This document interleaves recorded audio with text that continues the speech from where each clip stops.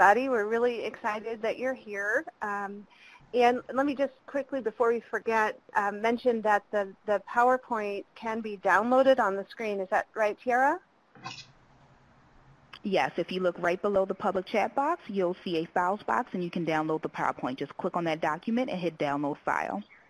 Great. Okay. Thank you. So we will be posting the recorded webinar online, so you'll be able to share it with all of your colleagues and friends. My name is Tamara Sale. I am the director of the ESA Center for Excellence at the Oregon Health and Science University School of Public Health in Oregon, obviously. And I've been doing this work for many years and have really discovered that peer support is one of the most important elements of the services that we provide. But we kind of came at that the hard way, and the good news is that we have some amazing experts who are willing to share with us today, Sasha and Jonathan. Sasha, could you introduce yourself real quick? Hey y'all, hi. So yeah, my name's Sasha DeBrule, and I'm talking to you here in New York City at the OnTrack Central Office in Washington Heights, and I'm super excited to get to present to you all. I like really the thing to say about me that's important is that I'm someone who was diagnosed with a psychotic disorder when I was a teenager, and I spent a bunch of time in and out of psychiatric hospitals, and then my friends and I started a network of peer-based mental health support groups called the Icarus Project, and then I ended up working in the mental health system. And so here I am, and I'll be presenting to you all. Great, thanks. And I hope you'll also share the manual that you developed. Sasha's done some really great work in this area. Jonathan, do you want to introduce yourself real quick? Yes, hi everybody. I'm Jonathan Delman. I'm an assistant professor at the University of Massachusetts Transitions to Adulthood Research Center. And I'm also right now an employment specialist at a first episode program in Boston. Like Sasha, I have a long history as a client, as a young adult and thereafter, and also trying to look for jobs. And it's led me to really be involved in this consumer movement now and implementing the peer role.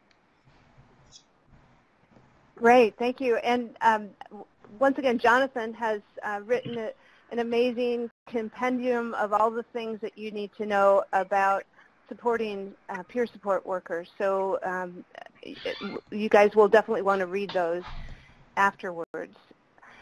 This webinar is hosted by the ESA Center for Excellence as part of the National Technical Assistance Network for Children's Behavioral Health, and it's sponsored or funded by SAMHSA.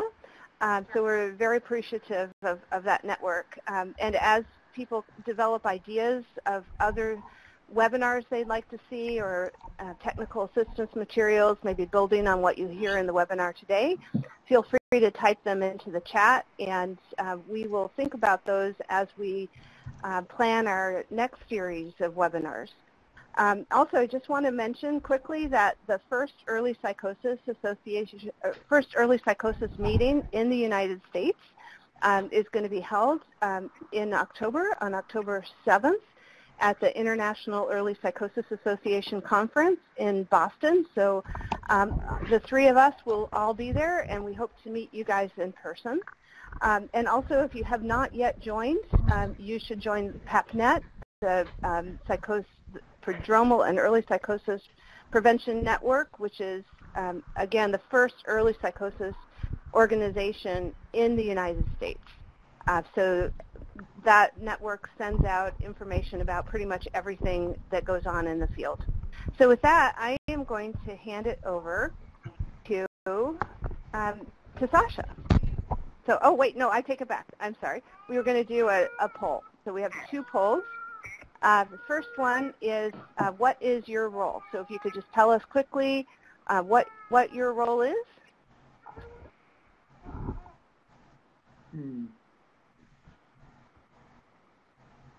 There's a baby roll.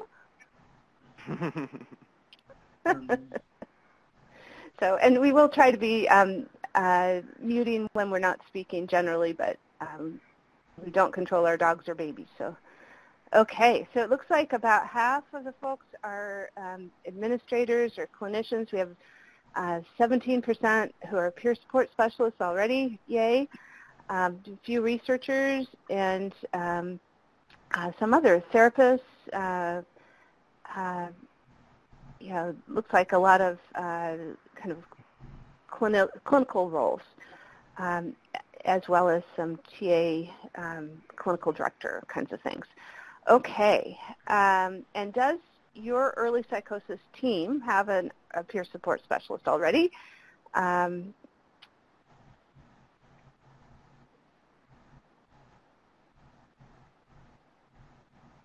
So some folks don't have a team, so that would be a good starting place.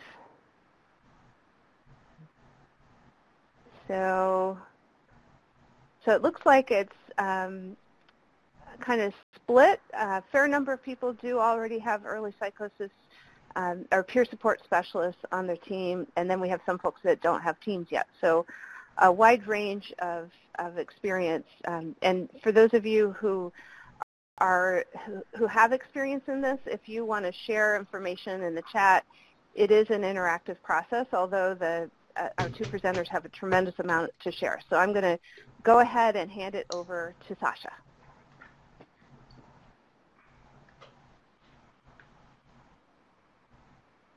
All right, y'all. All right, so listen, we have a short amount of time to cover a lot of ground.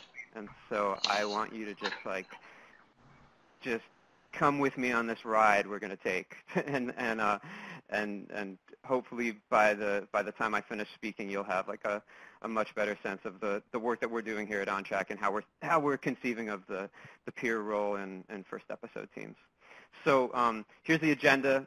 I'll break it down for you. We're going to talk about the brief history of the peer support role. We're going to talk about the peer role in early psychosis programs. And then we're going to talk about important distinctions between peer workers and clinicians. And then the coordinated specialty care culture shift. And we're going to do that in like 35 minutes. So let's see. Okay, so this is a very important slide. So just as we get started, I feel like it's very important to get this one like really clear, okay? So when we talk about a peer and what it means to be a peer, the dictionary definition is that it's someone who's of equal standing with another, and it's really important that we recognize that the term peer doesn't simply refer to someone who has had a particular experience.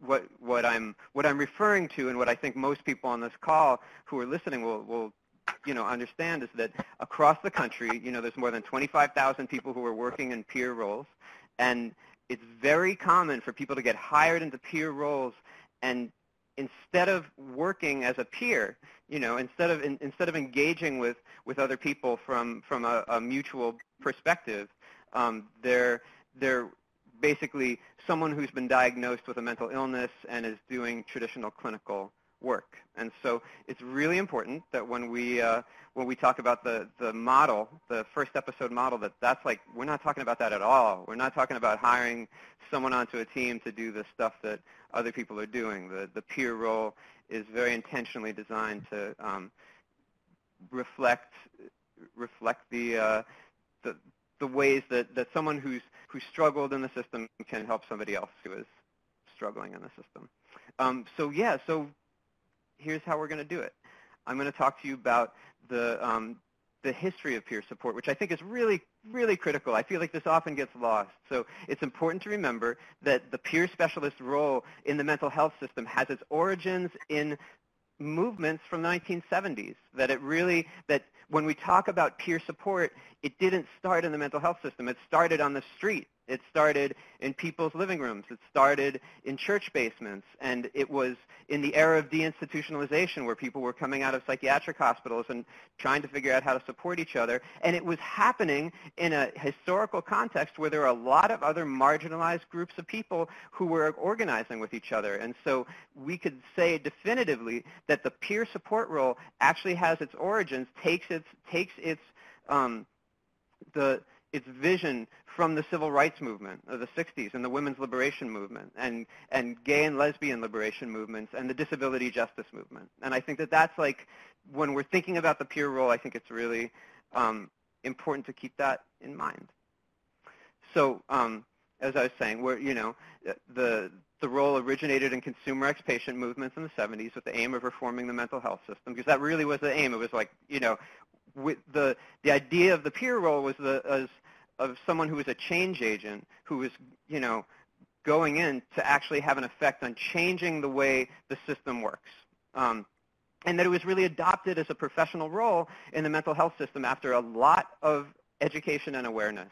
And when I say education and awareness, I actually mean advocacy, because I think that that's like, there, as someone who's, I have a lot of respect for my elders in the peer movement who really laid the foundations for the work that we're doing now, because I think that, there's like a lot of hard work to get us into the system in the first place. And then it's really, it's important to think about how the peer role has grown significantly with the rise of the recovery movement in mental health. And I think it's important, like as we're going through these slides, I want you to consider ways in which the role started off as a peer support role, but that it's been kind of changed by the mental health system. And what we are trying to do is basically make sure that the role stays true to its roots. So I think it's important to talk about the history, and then it's also important to talk about some of the recovery movement culture that exists today that's affecting the peer role in the mental health system. Because I think there's a really important role between the folks who are working outside of the system and then the folks who are working in the public mental health system. And so when I say that I'm talking about organizations like Intentional Peer Support who are, who've developed a manualized structure for training peer support that really focuses on mutuality and connection in ways that are explicitly not clinical. And I'm talking about like Howie the Harp Advocacy Center here in New York City, which, is really has a really comprehensive training for folks who've really struggled and who are like going out into the world to do peer support. And I'm talking about the Hearing Voices Network and Madness Radio and Mad in America. And I think it's critical for people who are working in peer roles to understand and be connected to a larger movement that exists. That's my feeling when we talk about what it means to be a peer. And I think in general, it's useful as we now like get into the slides to just think about how important it is to have, when we're talking about coordinated specialty care, how important it is to have one person on the team who's not coming from a clinical framework at all. In fact, the idea is that they're explicitly not thinking about the people that they're working with through any kind of pathological lens. And I think it's what you'll see, I hope, by the time you get to the end of these slides, is that there's a role for peers to be able to do incredible outreach and engagement, but also to have an effect on the culture of the team, and to bring ideas into the team that wouldn't be there otherwise. So, and with that, so I think it's important just to briefly say, coordinated specialty care is growing around the country, and that the key elements, case management, supportive employment education, psychotherapy, family education and support, psychopharmacology, and primary care coordination have been there since the beginning, and that what we're talking about here and what we're doing at On Track New York is really adding this extra element of peer support and figuring how it fits into the model. And so that's what we'll be talking about for the time we have together. Okay, so I'm actually going to read to you from our job description. So this is straight up, this is the job responsibilities of the peer. So outreach, engagement, and bridge building, helping to facilitate engagement with on-track teams by forging strong connections with participants and families, undertaking outreach activities designed to promote community awareness of on-track services, encouraging help seeking, and at times serving as a bridge between team members and participants when they experience ambivalence about treatment. Relationship building. Developing authentic, meaningful relationships with individuals and families through empathy, sharing experiences, listening and collaborating with genuine curiosity and interest. Embracing creative narratives. Peer specialists need to be able to understand, share, and discuss multiple frameworks for understanding life experiences, such as psychosis, with participants and the rest of the on-track team. Peer specialists intentionally use language in the service of listening to understand and making space for complex personal stories of recovery and resilience. And we're going to be covering all this stuff in the following slides. So I'm going to read the advocacy. We had to take the word advocacy out of here because it was a SAMHSA slide. I'm not sure why they wanted the word advocacy out, but advocacy. Peer specialists advocate with and for program participants, both in the larger community and on the team. Co-creating support and wellness tools. Collaborate with participants to clarify their personal visions and develop their wellness toolkit, which we call on-track maps.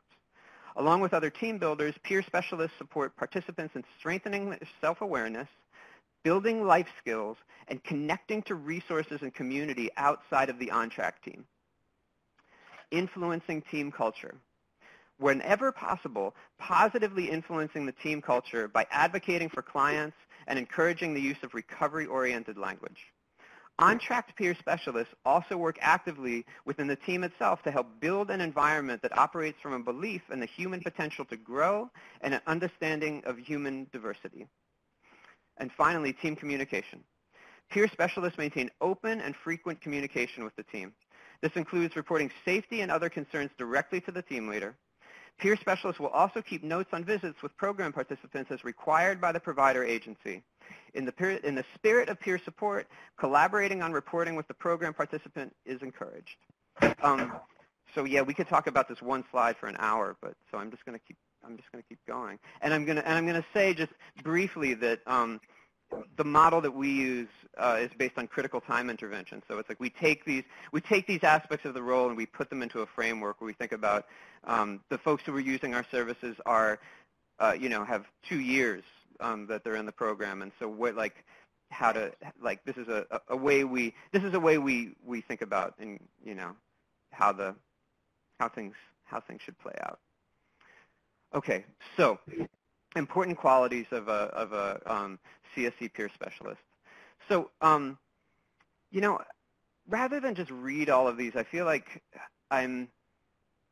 what I'm going to do is I'm just going to, you can read these yourself, and what I'm going to say straight up, because I think this is really important to be clear about, is that, there's a lot of talk about what does it mean to be a peer when you're working in coordinated specialty care on a first episode team, when all of the young people who are using services are diagnosed with a psychotic disorder. And I want to be clear that from our perspective, it is we have 14 peer specialists working in On-Track New York, and there are a few who like myself have been diagnosed with a psychotic disorder, but I would say that having the similar diagnosis is way less important than ability to be able to connect. And I think that what that often means is having more things in common. And I think an important thing when we're thinking about coordinated specialty care is that, if we're talking about hiring young people to be peer specialists, or we're talking about people who are just have the ability to connect with young people. I mean, I think that that's what we're talking about. And I think that all of this stuff in here that's like firsthand experience, can effectively communicate, a youth-oriented creative framework is really important when you're thinking about the role. But I feel like that's a piece that when we're talking about what does it mean to be a peer, I don't think it means that you have to have the same diagnosis as someone. I think that it's quite a bit deeper than that. And when we think about what it means engaging with someone from the perspective of a peer, I think it's a good contrast to think about what does it mean to be a clinician. But we'll get into that. We'll get into that shortly. So this is important, I think. So when we think about like how we recruit for the roles, I put at the top of the list graduates of early episode programs because I think that that's like, that there's a couple of people who've graduated from on-track programs who are now working as peers, and I think that that's like the best you can do, really. But I think in general, thinking about college campuses and thinking about people who've, those like my experiences have been people who've recently graduated from college. I think that it's really important to think about the fact that we're living in a time where psychiatry in general has cast a very wide net in our society, and that like there's a decent chance if you take a handful of young people that at least a few of them have been diagnosed with a mental illness and ended up, having some relationship with the mental health system. And I think that it's important for us to, when we think about the growth of these kinds of programs where we're trying to recruit people to work in the peer roles, I think we should be thinking about college campuses. And then there's, of course, all the ways that you can recruit people through, online. And then there's also, there's like agencies that offer vocational services and local self-help centers and mental health centers that have young adults or traditional age youth programs. And I think that, there's like one thing that I've seen like from the place that I'm sitting in, which is like the person developing the role and trying to help teams figure out how to hire people, is that people struggle trying to hire for this role. But yeah, so that's also a conversation that we can have. Since I don't have very much time, I just want to point you in the direction of the peer specialist manual that I wrote with a bunch of people, and Nev Jones's peer specialist manual, and then Lynn Legere and Sarah Davidow's manual, and you can find all of these easily on the internet. Okay.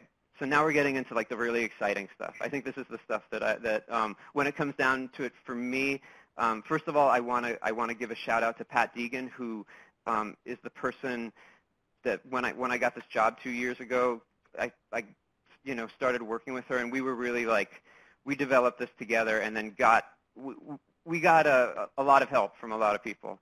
But I think when it comes down to it, when we talk about the peer role on a clinical team, it's very important that we have the ability to be able to draw distinctions between what it means to be a peer and what it means to be a clinician. And so the next series of slides, I'm gonna go through that. Okay, so we're gonna talk about lived experience. So and this is the understanding of like the peer role in general on clinical teams. Someone who is a peer is required to have experienced a life-interrupting distress of some sort, typically involving psychiatric diagnosis and a history of receiving psychiatric services. That is like the understanding that, of what it means to be a peer. And while some clinicians may have similar life experiences, it's not required by design of the role, whereas it is for the peer. So that like, and there's this growing system understanding, regardless of the role, of the importance of personal experience when supporting others. Like I think that anyone who's working in the mental health system today, and especially in recovery-focused areas, there's this understanding that just being like a blank slate to the person that you're with is not that helpful, and you need to be like a human being. And so what that looks like when we're doing training, so I'm like, remember, I'm a trainer. That's like the focus that I'm coming from. We spend a lot of time talking about what does it mean to be the expert of your own experience, and how all the other roles on the team that you're working on, people go to school to study to understand what that means, but your expertise comes from your lived experience. Okay, here's the next one. Education. So the peer role educational emphasis is on life experience augmented by formal trainings. Formal education designed for clinicians is seen as potentially interfering with job responsibilities, right? And so, and on the clinical end, educational emphasis is on formal training in school. And I think that what that means is that as those of us who care about the peer role, we really need to take our augmented augmented formal training seriously. And yeah, I'm just putting a slide in to show you. This is like I won't have time to really go into this today, but this is the main tool that peer specialists on our coordinated specialty care program use to train and then both work with other people. And it's called On-Track Maps, and it asks a series of questions from a bunch of different realms of your life, and the idea is you answer them, you get together with other peer specialists, you talk about it, and then once you feel comfortable with it, then you go out and you engage with participants. And so, yeah, tools developed by and for people who've ended up in the mental health system and are trying to change it. Okay, mutuality. So from the peer end, peers focus on learning together rather than assessing or prescribing help. And I think that this language is I think it's very important. And it's imprecise. It's not perfect language, but it ends up being very helpful. So the idea is that if you're a clinician, the ability to assess and then to be able to help someone is really critical. If you're a peer, it's really important, actually, that you're not coming from the perspective that you're there to help someone.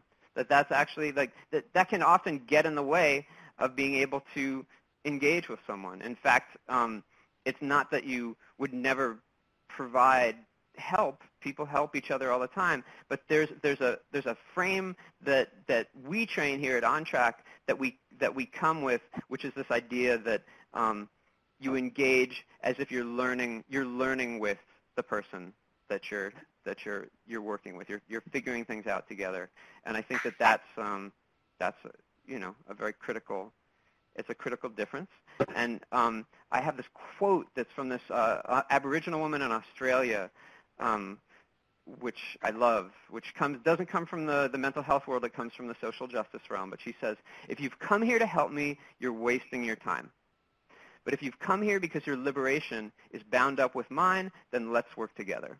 And I think that that's something. I mean, you could call it solidarity. I think that I think that it's really critical that those of us who are working in peer roles and those of us who are training people, or who are the team leaders and administrators and people, that you understand this difference, because I think it's an important one. Okay, self-disclosure. This is super important, and I think if only we were all sitting in a room together and we could just have a conversation about this, but I'm just going to talk about it. So, peers aim to encourage mutual self-disclosure between themselves and participants. This means sharing personally relevant information and feelings in order to let themselves be known to one another. So here, I'll read the clinical side. While some clinicians may disclose personal information about themselves, it's not a required or expected part of their job, and many work environments still prohibit such practices. Now, I think that it's really important, and when we're talking about self-disclosure, there's kind of two things that we're talking about here. I mean, there's a way that I've come to understand that mutual self-disclosure is something. I have a friend who's a social psychologist, and she talks about how mutual self-disclosure is a basic requirement of any kind of human relationship that has intimacy. You have that's what people do, and I think it's very important to stop and think about that. Traditionally clinicians don't disclose about themselves, and so I feel like it's important to just recognize that there's a lot of things that peers can do that clinicians can't. So that's one aspect, and then the other aspect, I think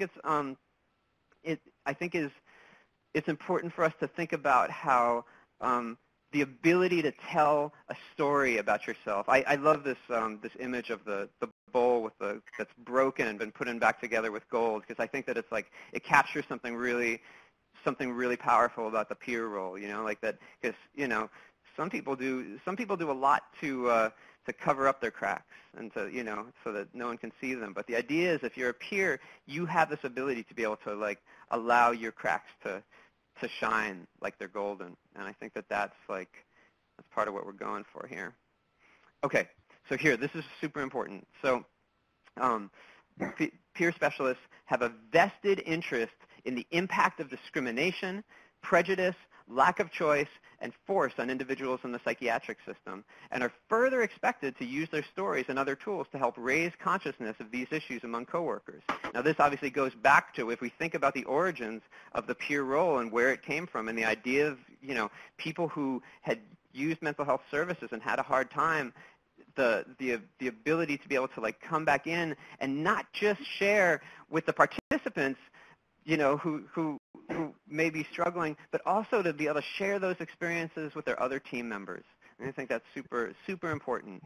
So while some clinicians may have similar experiences, awareness of these issues is not a basic job requirement. And in fact, it's often a struggle to fully understand impact if one has not had the personal experience of this nature.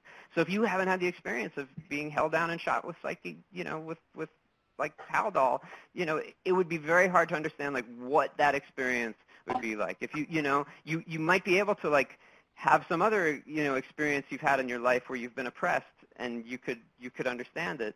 But there's this idea of most people, regardless of their role, are invested in reducing discrimination and prejudice of people with psychiatric diagnoses. People with psychiatric diagnoses have the ability to be able to talk about their experiences in ways that are, that just cut to the core of, I guess, allow people to be able to feel less alone. And I feel like that's, while both peers and clinicians are working on coordinated specialty care teams, a key difference in their roles is that clinicians have been trained to see themselves as part of a system, and peers see themselves as both part of a system and outside of it. And I think that's really, that goes back to what we're talking about, that, peers are, if you're working on a coordinated specialty care team, you are on that team, and those are your team members. And at the same time, you have this understanding and ability, because you're connected to a larger movement. It's well understood that an important aspect of recovery involves addressing discrimination and transcending shame and stigma. What this means for participants of CSC programs that have a peer specialist is that they're more likely to feel heard and seen by someone else who's experienced similar discrimination. It also means that the team has this opportunity to learn from their fellow members about what it can feel like to be on the other side of treatment. And I feel like that's just super critical. And I think that I see that there's 78 people who are listening to and watching this, and I imagine that you're at a variety of different kinds of agencies and institutions, and I think it's really important we just keep that in mind when we talk about the peer role. This is a key aspect of it. Okay, and then here's the last one. So people in the peer role focus on the many ways to understand the experience of psychosis: biopsychosocial, spiritual, cultural. Psychosis is teacher. Psychosis is a natural variation of human experience. And I think that this is, you may recall from the job description, and we talk about the importance of embracing multiple frameworks. And I think that that's a really, really critical piece when we're talking about first episode programs, that we have we keep our mind open to multiple frameworks of thinking about things. That having if everybody in our program has been diagnosed with a non-affective psychotic disorder, that may be really useful for being able to navigate services and thinking about what might be helpful or might not, but it really is not going to serve people well to especially a young person walking around with a diagnosis like that, And I think that it's part of our job to help people understand the role of diagnosis and where that fits, and then the point at which it's it's not, it's not important, and we need to be able to think about there's in some ways it's there's all these different ways to look at the human experience and think about what a lot of my friends like to call extreme states of consciousness, and what it means to have an extreme state, and what does psychosis actually mean, and in different cultures it means different things, and we're living in a society that arguably is not that healthy psychologically, and so how do we talk about ourselves as individuals? How do we talk about ourselves as part of something larger? That's the idea behind thinking about multiple frameworks. Okay, so we're getting towards the end here. So the coordinated specialty care culture shift. So so Pat, who I mentioned before, who's just been around the system a long time and who really, I think was one of the people who coined the term recovery in mental health, uses this language of disruptive innovators to describe the peer role and talks about the culture shift that takes place when a peer joins the clinical team. And that's how, in our model at OnTrack, we think about the peer role and the relationship to the culture shift. And so I don't have the slides to talk about it, but just pay attention to what I'm saying. A key piece of what we do at OnTrack is we have we don't just train the peer specialists. We make sure that all of the people who are supervising peer specialists are trained and really understand the role and really understand all these different aspects that I'm talking about. And we have a collaborative where we bring all of the team leaders together on a call every month, and we talk about what's going on with the peer specialists, and we frame it in this context of the culture shift and the things that the different stages of a shift on the team.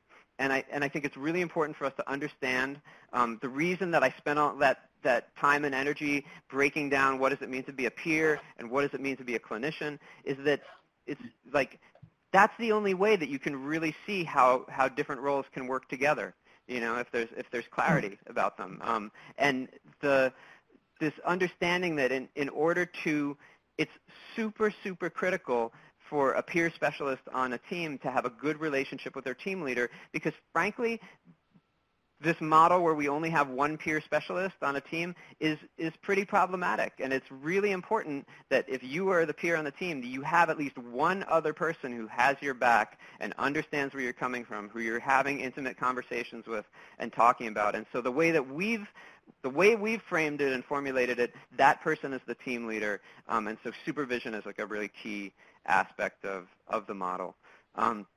And so understanding that there's built into the design of the team are natural differences in perspectives of its members because of their varying roles. I think it's really useful to remember that, at least my understanding of things is that a healthy team, there's going to be disagreement.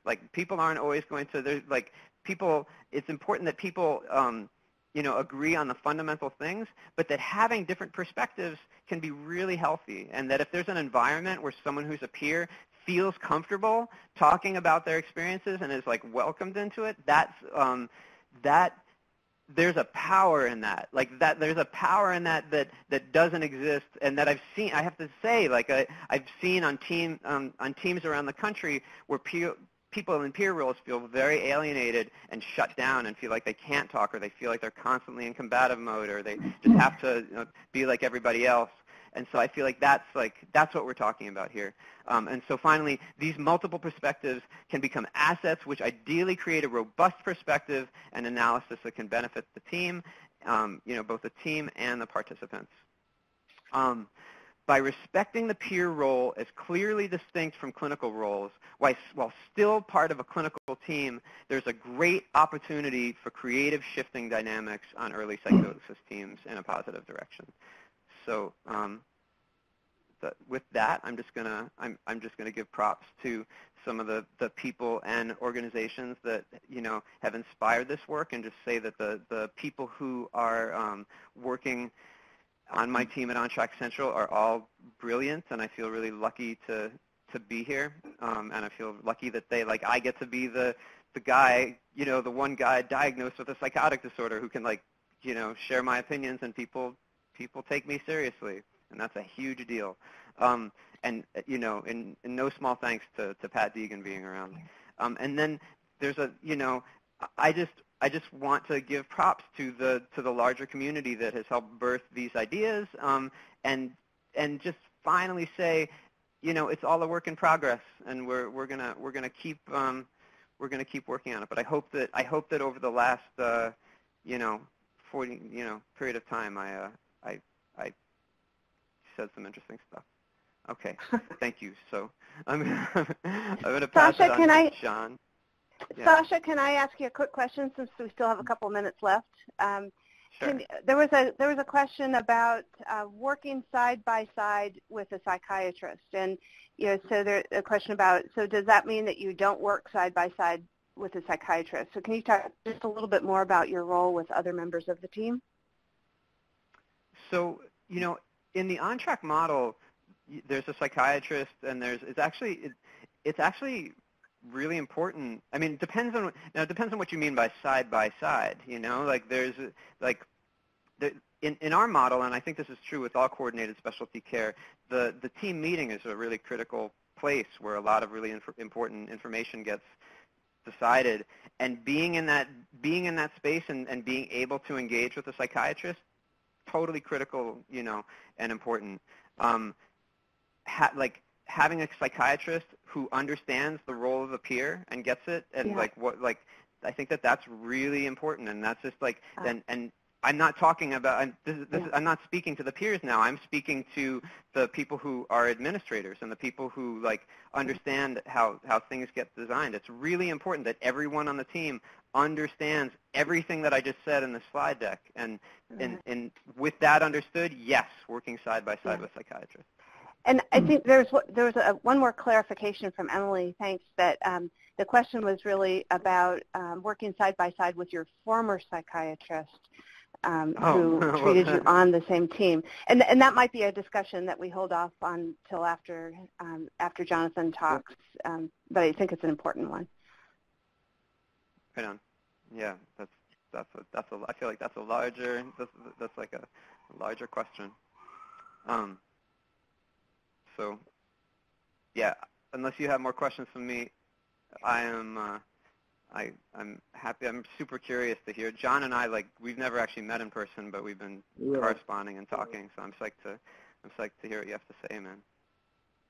That was great, Sasha. That was really great description of the peer role, and I think implied in that is that there is going to be conflict, and conflict can be a good thing if everybody understands what their role is, but that's an issue I'll get into. And conflict can generate innovation, solutions, but if people get too emotional or caught up in their point of view and not listening to the other people, it can be destructive. And unfortunately, in my experience observing the implementation of the peer role overall, that's been a real source of distress for peer specialists, and I think for the providers too, because there are two pieces of this. One is we have the peer being hired. That person's up to something, and the provider is struggling in many cases with implementing this role on multiple fronts, and it's different. It's not an easy thing to do because it's an innovation, and we're still kind of working on it and developing it and seeing what works. So, it's just being open-minded, and what I intend to cover in a real, brief way is a broad thinking about how we can approach this from a provider first episode perspective or administrative. So I kind of take a step back because I don't think we in psychiatry we really talk about what it takes to work. We have models, but I don't know where those models necessarily come from. I tend to think more broadly about that. So I talk about factors impacting the employment success of people with mental health conditions generally, and peer specialists in first episode programs specifically. Then I give you my framework for addressing implementation challenges, because that's even better in many ways than the specific tips. You want to be working from a framework, what impacts what in the organization. And finally, I'll go over parts of the toolkit that I developed with Vanessa Klodnick from Thresholds, who does this work as well there. And, she's wonderful to work with, and her input is greatly appreciated in this toolkit. That's the website for our SAMHSA NIDLR-funded organization that does provide a technical assistance if anybody is interested for no cost. So this is where you can find the toolkit. There's a PDF version, and there's an online version. Sometimes the online version is easier to manage, but we have chapters in there that address many of the key issues. I have one in front of me here, including establishing organizational culture, recruiting and hiring, effective supervision, addressing significant job difficulties with a focus on reasonable accommodations, preparing and engaging non-peer staff, infrastructure and framework.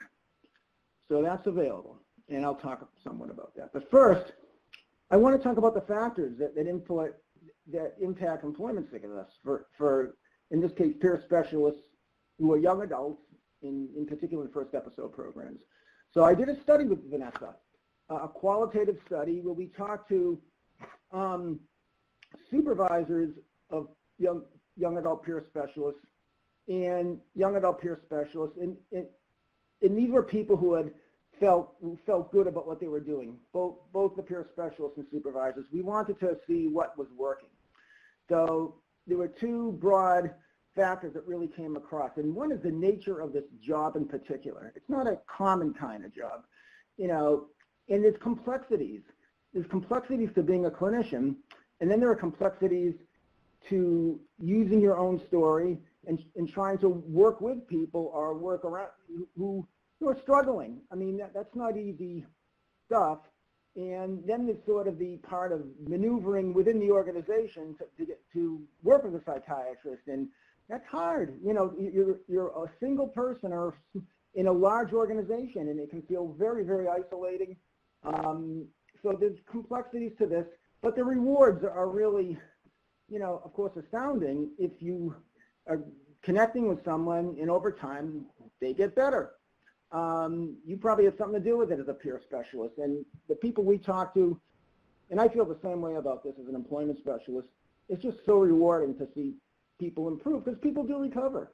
I mean, I'm not going to say everybody does, but, you know, a person can start in a really bad place, and I can see from personal experience, having been on Social Security disability myself, there can be a path, and the peer really provides the hope and an example of that happening. It's really a peer specialist is a spark, but also a guide in many ways. So in terms of the,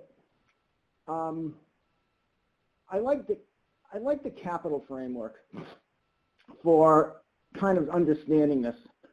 In the capital framework, capital is basically resources. What resources are there to make this job a success? Am I still up there? Let's see. I can't tell. So in this model, and this is not a model, this is a model that exists. We fine-tuned it a bit. There's and I'll go over these: human capital, what people know. And this, we're talking about peer specialists, what they know, their training. Cultural capital, and culture, here's the culture of the organization, and then how well the peers capital is how well they can adjust to organizational culture or even change it.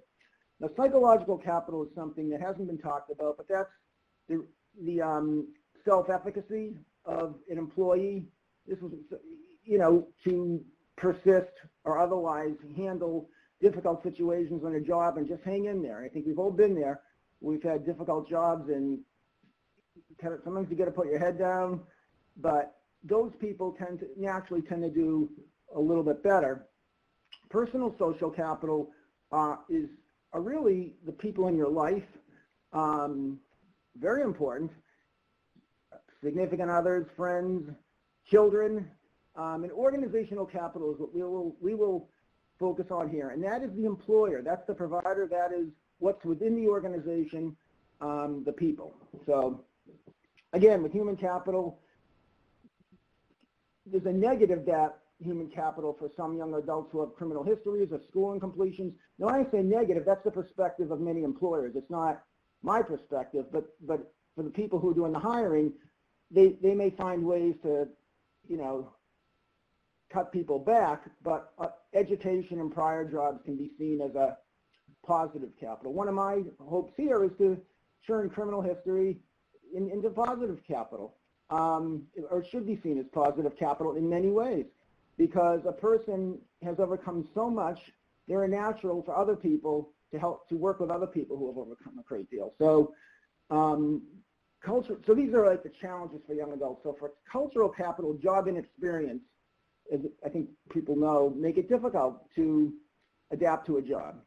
you got to start somewhere. A lot of young adults haven't had that experience who have mental health conditions, and they may not have had, if they were in the system, they don't necessarily have role models to give them sort of the playbook on how to work, appear to do work. But, most of us kind of know this, and that's why, it's taken me a while to learn, but that's how, you got to find a way of sort of fitting in without totally fitting in this job. Now, psychological capital, we have motivation. And with motivation, we know can be an issue for people with first episode. And, if we're employing people with first episode, we have to kind of tap into that, and I'll talk to you about that. Significant others really impact our jobs. In our study, we had someone who was working as a peer specialist, and she would come home and her boyfriend would say, "What are you doing this for? It's a waste of time." That really impacted her ability to do the job. A supportive significant other, the opposite. I think this is kind of self-evident, but as an employer, I don't know what I can do about that, but I still want to be aware of it and provide support to my employee. Family, that's the same sort of thing. A lot of these young adults now have children, they may be single parents, and child care. And maybe the family can help them with child care. Oftentimes they don't have a lot of money. So that's something we should be aware of as employers. Again, maybe we can do something. Maybe we can help somebody. Maybe we have child care in our organization and the person doesn't know about it. Again, workplace social capital, and we're going to show how this works. So this is the workplace, the green. And the workplace is people. You have the peer over here who interacts with other staff and interacts with the supervisor, and the supervisor can interact with other staff, and that's the culture. It's about people. It's about belief systems. It's about, how practices are done, how treatment occurs, and that rises up to kind of like standards of a place. Then you have like employment supports over here. I don't want to minimize employment supports, since I do that. But once a person's employed in the workplace, that is, to me, and that's what is the biggest factor in a person's success, regardless of what, an employment specialist can only do so much in many cases. If it's a toxic environment, the employment specialist probably can't change that. We can sort of help things at the margins. I work with people now who are taking on this role, and I happen to have relationships with providers, so, I'm in a position to be a little helpful, but I'm not going to change their culture. I know there are certain providers that are really good, and I'd like to see the people I'm working with work there, and there are other places where I think, I'm not sure they should be working there. So those places need to think about how they're changing the culture. And again, I'm over here in this blue box, employment support. So I will do the best I can, but there's only so much influence I can have on a workplace. All right. So what a workplace can do, organizational social capital. Our hope, Vanessa and mine, is that the employer can improve the psychological capital of the young adult peer through supervision, accommodations, access to health care, wellness supports, a job coach, and having positive values. And, motivation, I connect with a lot of young adults who have been through psychosis, and it's building a trusting relationship. I don't think, that's how I'm not a peer specialist, so that's kind of how I work with them and motivate them to move forward. It's really, connecting at that level, because there are a lot of people who may even take a job who may still be at kind of a pre-contemplation phase as to what they want to do, and they come in there and they may not be clear on what they're supposed to do. So I think it's a job of the employer to really give a person a slap on the back if they do a good job wherever you can, like any good employer. The supervisor will talk about that a little bit. Increased job satisfaction leads to, increased performance and retention. That's another thing I emphasize. If we hire someone and they're pretty good, we want to keep them. We don't want to lose them to bouts of, I don't know if I can do this. And that can happen with a lot of young adults we know. So we don't want to lose those good employees. So it's up to the employer to kind of understand that with the peers they're hiring, and really, it's just like with any employee, really, promote them and support them. So now, I have a list of broad-scale workplace challenges, because this isn't easy. It's an innovation, and we're still learning, and that's why we developed the toolkit. But I think the biggest initial barrier is lack of job clarity, job confusion, and even questions about the perceived value. If other staff don't know what the job is, they might feel threatened or confused when the peer specialist is advocating for the voice of the young adult in the treatment team meeting. Now, they should know that's the person's job, and that a little conflict is okay, and they can have a good discussion with the peer specialist. But I think there is a tendency also to shut the peer specialist off, or just ignore them. Or sometimes staff can take a negative view and carry that forward into the culture of the place. So I'll talk about how we can address that. Relations with and supportive of the staff, big difference. The psychiatrist included. That person, I think that's one of the most important people, because that person prescribes, and I would like someone working with a psychiatrist to be really involved in decision making. So it's likely that we may have some positive interactions and even friendship. But, addressing job difficulties, I'll talk about that, because people do have job difficulties, and do we just fire them, or there's a lot of things we can do. Wellness supports, organizational culture, organizational framework. So here's what I've seen in employer faces, having worked with them, provider faces. So I've seen their biggest concern, perhaps, and this is their perspective, is the reliability of the peer specialist to show up on time, to stay on the job, to even have the skills to do the job. The result is turnover, and turnover is not a good thing. It's costly to an organization. It puts pressure on other employees. It's a legitimate concern if that's what they see as reliability, and we have to work with employers. There are ways for employers to kind of look at this, and as Sasha was saying, part of it is widening the recruitment pool. Like, there are college students who are maybe very capable and prepared to hold these jobs, and other people, who are maybe not. And you definitely need reliable people, but you have to make the effort to support people in their reliability and to find them. That goes to the second point. I hear there are not enough good peer specialists. Well, people aren't really looking for, they put ads in the paper, or they put it on different websites. That's not how people get jobs. And I'll talk about that for the most part in a second. And this is the cost-benefit uncertainty that relates to the above. You're always wondering, when you start to work in hiring the peer specialists, like, how is this going to hurt me? Now I get to spend time on implementation.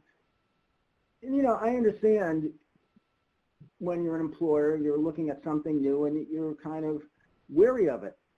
But that's where it's important for the employer to understand the real benefits of employing a peer specialist. We talk about that in the toolkit, but I mean, studies are not.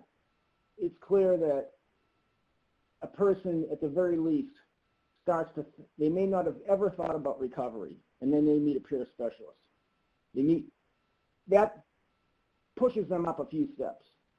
So, if a person takes more charge of their life and has more confidence, they're more likely to move forward beyond that. So there's no question in my mind, from what I've seen, of the benefits. And for the peer, they're wondering, like, what is this job? A lot of peer specialists haven't had a lot of training, and you know, and the provider doesn't really know, so they're wondering what their job is. Supervision has to be good.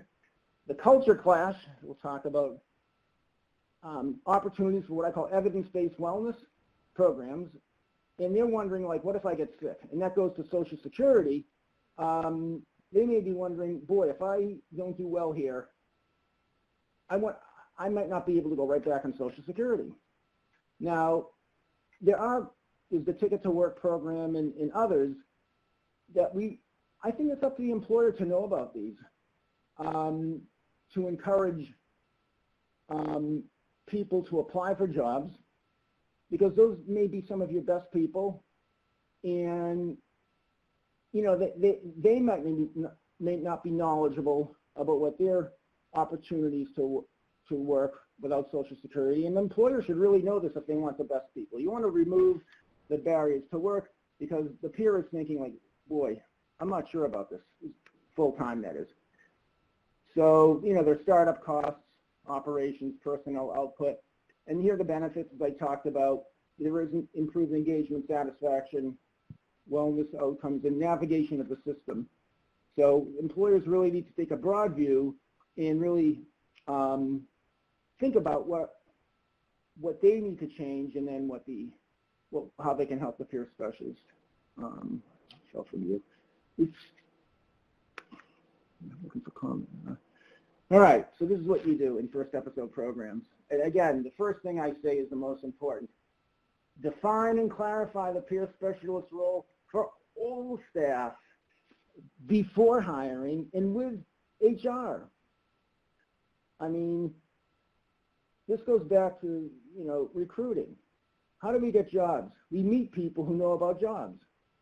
And therefore, if I'm running an organization, I want my entire staff to know what the peer specialist job is, because they may come across someone who says, you know, my son is not doing well, he's had mental health problems, but he's now looking for work.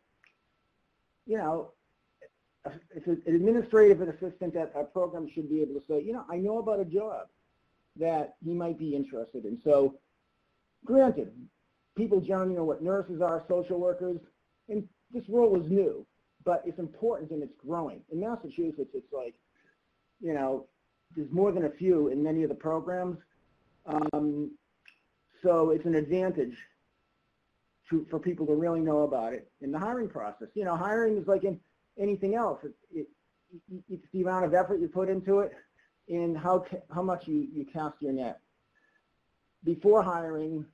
And you know, we don't want HR to step in at the last minute and say, well, we don't have that classification. That's really our fault if we're not talking to HR early on and bringing them along and explaining how this might be a different classification of the job. So I've already addressed this and enhanced. This is a broad list. I'm going to address more or less each of these. Promote workplace culture that supports peer specialists. Well, all right, that's in the first episode programs. Again, you know, most first episode programs are, from what I've seen, you know, clinically oriented.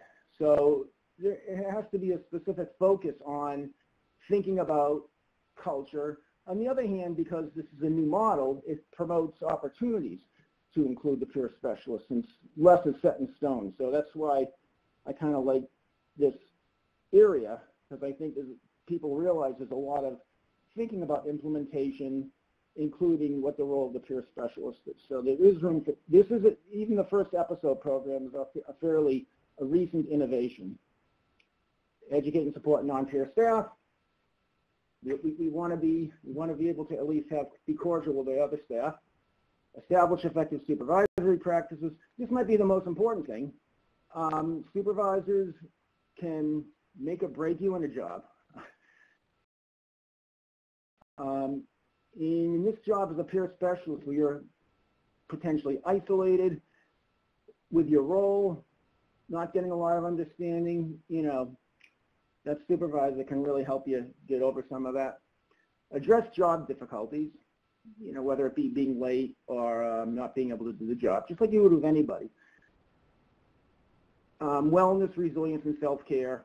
You might have walking groups. Walking is an evidence-based approach to kind of helping people feel better, and that creates opportunity for peers to both feel better or continue their wellness and meet other people. And I won't get into the critical elements of organizational infrastructure because then, that's in the booklet, but it's really leadership's buy-in. The director. I think that's what Sasha was saying is, it's good, the director of your first episode program really needs to buy in.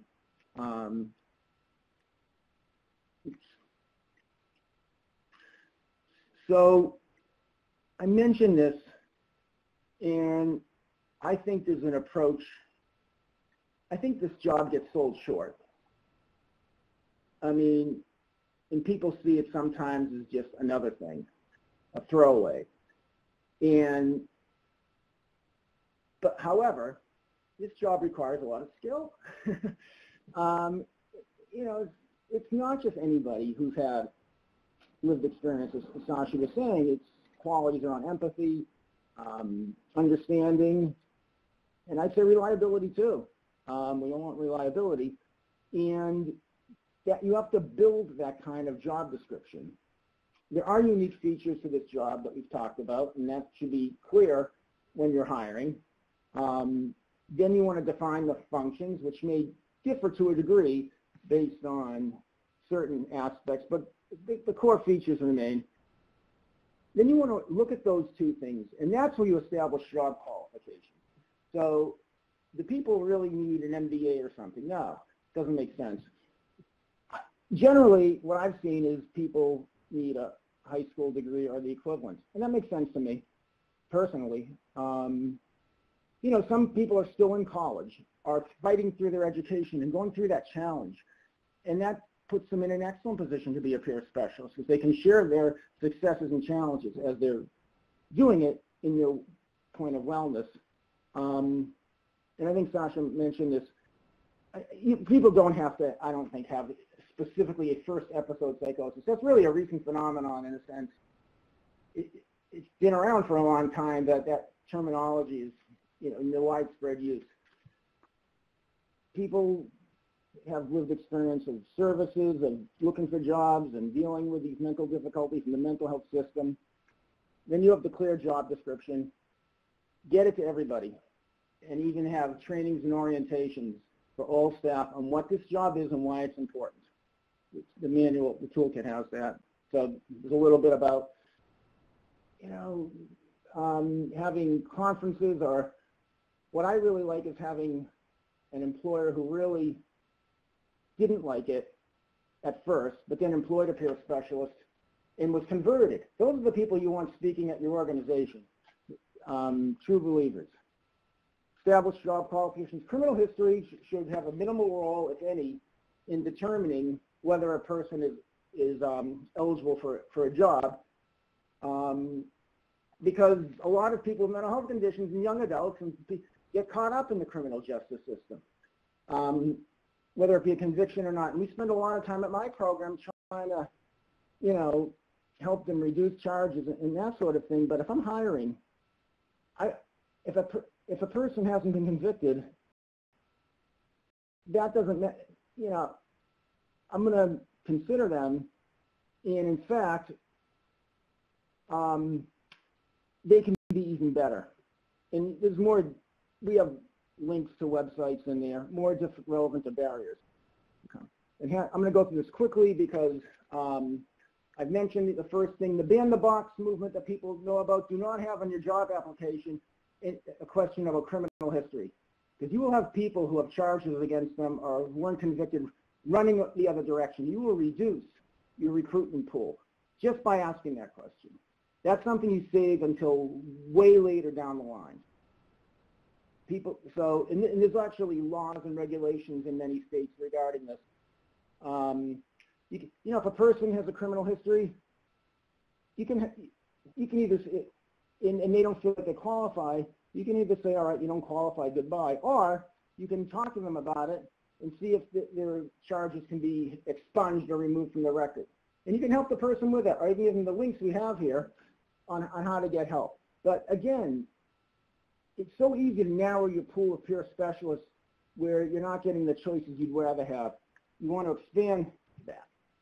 I'm going to rifle through this. Let's skip the organizational culture, the recovery-oriented versus clinical. Biggest issue I find is self-determination and dignity of risk. That's something Kat Deegan, who I greatly admire too, really talked about. The being a person doesn't require you to make every right decision. It requires you to, it allows for you to learn from mistakes, particularly young adults at that developmental stage. Granted, we don't want them getting too much in trouble, but any young adult, I think you have to give some degree of freedom, whether it be traveling to Europe or whatever, and there's going to be a degree of risk. So you have to really think about that when you're working with young adults, and that's how the peer specialist sees things. And if the clinicians see things differently, like, you know, we're going to make this person take medications because, or we're not going to tell the person they have options, there's going to be a clash there between peer and clinician. And we want to establish a culture in the provider that accepts, within the youth development approach, self-determination and dignity of risk. And does an organization really buy into that?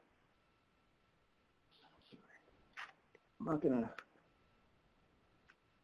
I kind of talked about that. You really have to, peer specialists are consistent with the positive youth development paradigm, helping people, young adults, build capacity to get better, and not just, it's not just helping them.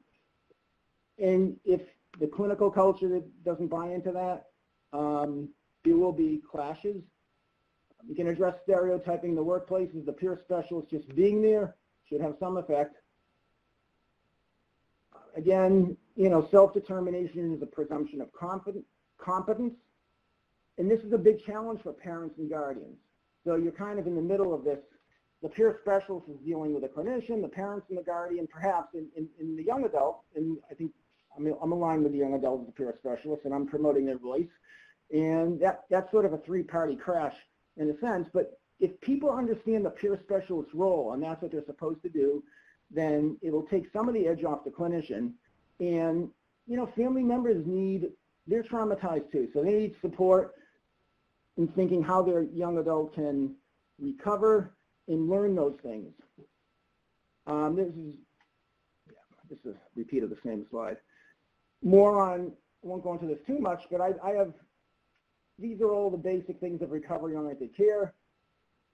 I've done some short workshops for first episode programs, and this one's on shared decision-making, because I think shared decision-making to a degree misses the point that you're really starting with informed consent. I have to finish up quickly here, that an individual has a right to make decisions for themselves, bad or good, and that's where a psychiatrist or clinician should start. And then you can enter into a shared decision-making phase, but ultimately it's up to the young adult, I think, unless you get a guardianship. But the shared decision-making model does allow for trust building, discussion of risks and side effects. And this is another thing that comes up in first episode programs quite a bit. A clinician meets a young adult who, and I'm saying this because a peer specialist may see it one way and a clinician another way. The psychiatrist feels that if the person goes off medications, they'll be like at risk for running away or another episode of psychosis. So often the goal of the clinician is prevention of further psychosis and safety, good stuff. Whereas, and that's a short-term focus, I would say, though. And the longer-term focus that I think the recovery culture is also focused on is building trust and personal growth per developmental stage. So this is at least four factors. It's the clinician really can learn from the peer specialist about this, and we do trainings. I do trainings. This is the training I do. And we have critical competencies for psychiatrists. It's not in the scope of here, but by providing trainings to your staff, you can, around recovery-oriented care, you help the peer specialists because they're less isolated. I'm not going to go into this too much except to say, so there are several ways in which peer specialists disclose by being there and how they engage people. And the other point I like to make is other professionals can disclose too. It's just a matter of emphasis. It's within the code of ethics of psychologists and social workers to use their personal story if it's for the benefit of the client and it doesn't harm the client. The major difference is it's part of the it is the peer specialist job, but clinicians should do it, and they're not as far apart from peers as they think they are. So when they ask why are you disclosing, it's like you can do that as a social worker. You can do that as a social worker and psychologist too, if you want. So the question we had was about, I think, a psychiatrist, and I'll finish up here, and I can just refer to the other side. The question is, working next to your former psychiatrist, or your current, well, let's say your former psychiatrist. So my view on this is you start with the benefits of hiring an ex-client. They can be the best guide for current clients because they know the program, they know the geographic area, and what an amazing benefit to have someone who's been through it, working with people who are going through it, and they have direct evidence of recovery for the program. So you have clients who might buy into the program more if they meet someone who's benefited. So there's great advantages to that. And then I just ask the question, why not have a clinician and former client work in the same team? Why not? I think that's primarily an issue for the clinician. So I don't think it's an ethical issue. I think it's a management issue. You know, there are ethical issues when you're interacting with clients, and you're not, both in the peer code, you really can't, you're not supposed to take advantage of people. But in this case, what I would think about doing is that psychiatrist might need some training, and the team might need to be brought along to the idea that, you know, ex-clients have an extreme advantage in your program, so why wouldn't we help the clients we're trying to help? And B, that we got to get used to it because clients work in a rural area. This might be the only program. We might want to set up something so that if the person isn't well, they go to another provider. But, you know, that's part of the education and culture piece, that our former clients can be helpful to our clients as much as anybody. So the rest of this, integrating team activities, getting to know the other staff, group meetings, peer specialists introducing themselves to other staff, saying what their role is and who they are. People will find commonality. Psychiatrists and peer specialists will have many commonalities, perhaps, maybe around riding motorcycles. I find that psychiatrists will often talk about how they ride their motorcycles. But peer specialists might ride motorcycles too. That can really bring people together. So it's supervisory practice, quickly. Supervisors, you need to know the job. And second, you need to advocate. You have to be a good supervisor, but you really need to advocate for your peer specialist with other staff. So Vanessa Klodnik is the expert on supervision specifics in this area. Can't go into it, but she just came out with a manual with the state on doing that, and I can sort of send around a reference to that. So she's the person to talk to on supervision. I do work on reasonable accommodations and how we can help people address problems by providing greater supports. There's a lot about that in the toolkit, and the rest of this is in the toolkit. Champions, as they talked about, mission statements that reflected. Here are references. And Nate, so everybody needs to know what this job is. I probably haven't said that enough. That will reduce the emotional conflict. That will make people feel better about their jobs and how it relates to the peer specialist. Thank you very much. Great. Thank you so much, John.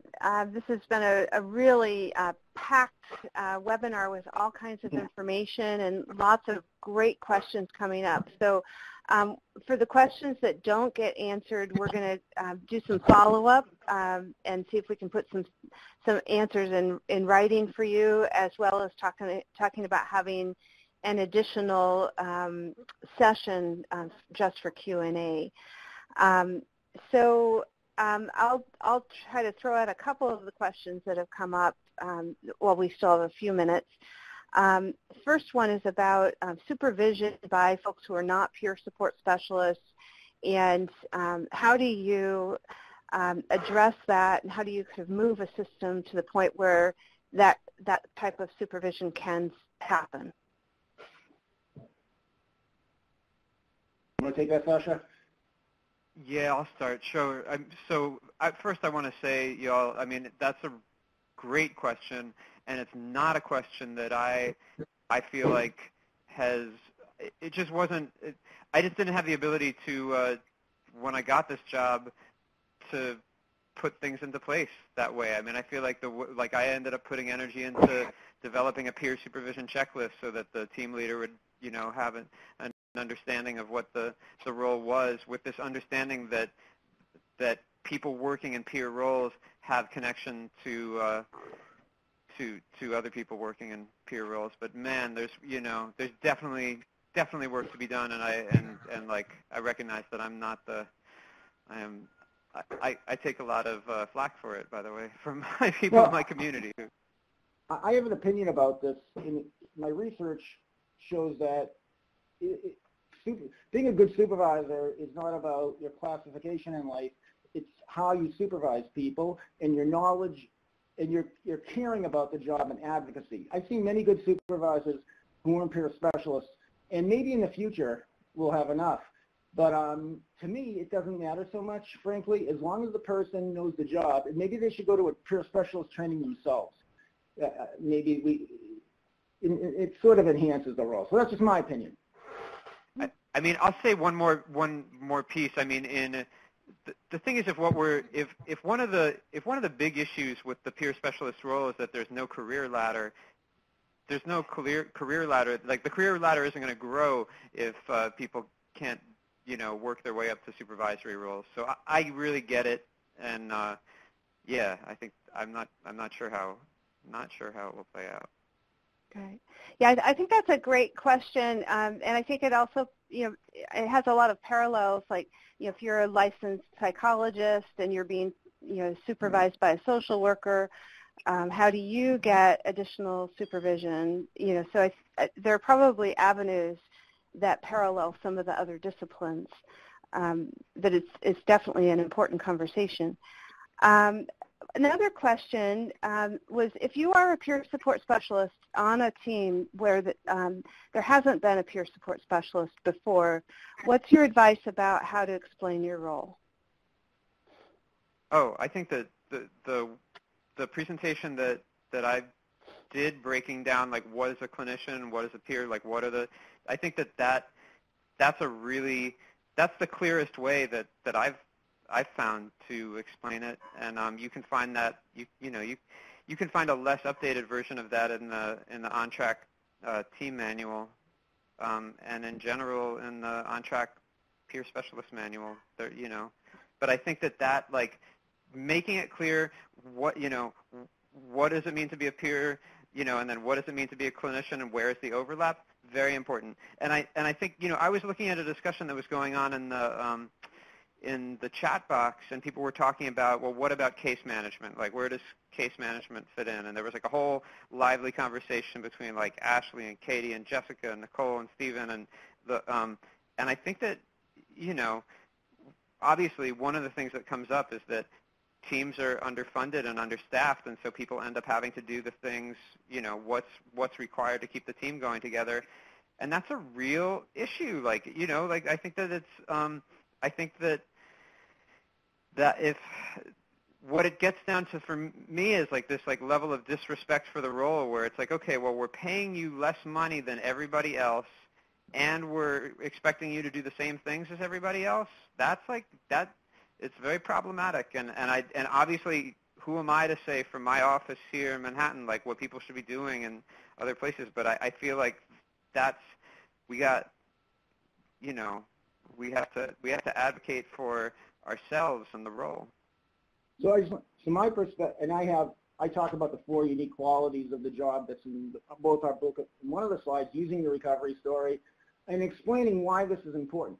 I would walk around with a copy of your code of ethics wherever you go, because people don't know that this is a real deal. They think it's made up. But there's a professional code of ethics to being a peer specialist to help explain disclosure issues. So you want to be prepared with I think I went over some ways to explain things around self-determination. But there are tangible things you can walk around with, like your code of ethics. Yeah. We don't have a code of ethics in New York State that is analogous to what you're talking about. Really? Yeah. Oh, well. Yeah. I think, but we have in Massachusetts. So that's what I know. Yeah. And there are some, there's some national resources, and PepNet has a lived experience work group where we may want to start getting people together. Where if one site doesn't have a code of ethics, maybe you can draw on another place. There's so many important issues being raised. Questions about older, if you have older peer support specialists versus younger peer support specialists, and then kind of fundamental issues around when are you really what's the difference between a real member of the team versus someone who's tokenized? And I think these are really, really important conversations that need a lot of additional time. So I think what we'll do is we'll debrief and look at all the questions and try to come up with some initial responses, but also think about some additional conversations focusing in on some of these specific topic areas. It's a great group of people on the call today, and any last comments that you guys want to make? I really admire peer specialists in general, because I think it's a frontier job. I'm happy to be a supporter, but I really admire, and even programs that take it on and are willing to do it. And I want to be helpful. At the RTC, we do offer technical assistance, and I could use some of my time to help. Great, thank you. So Jonathan is available as a resource. Sounds like Sasha has some availability as well. And there's clearly a great demand for this type of conversation, so we'll definitely pick back up on it. So thank you, everyone. We've hit the end of our time, unfortunately, but this is a great resource that will be on the web, and everyone will get a survey asking for your feedback, so we definitely want to look at that. And we'd love your ideas about additional topic areas related to this. So